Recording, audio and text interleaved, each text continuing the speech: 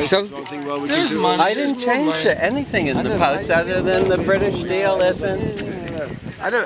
But the thing is, I just want to be clear, so we all don't have an argument about it in December. Because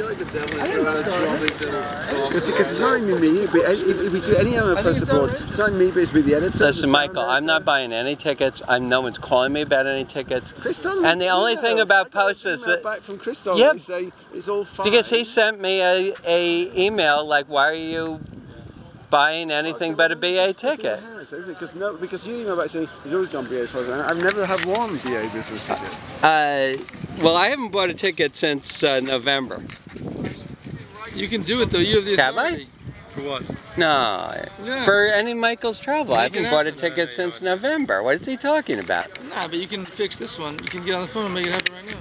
All he's got, I'm not even cutting the checks. All he's got to do is have the production do it. You know, it's whatever it is. It needs to be in writing. No, it doesn't. So far, I've phoned about 10 times. Not once have I had that. I don't know what the deal is. There's not enough money to buy him a ticket or something? It's not my problem. I'm not giving him any more money. No. Buy any ticket he wants. It's just it's got to be within the budget. Yeah. I mean, right? It's a good question. What? It's a good question whether there's any money in the budget for tickets or not. Well, but what's he talking about? Like I don't know. I didn't know what Chris Donnelly was even talking about. Why they're even talking to me about a ticket? Yeah. As if I have to give permission for a ticket. No, I can find it straight away. But where did that come from?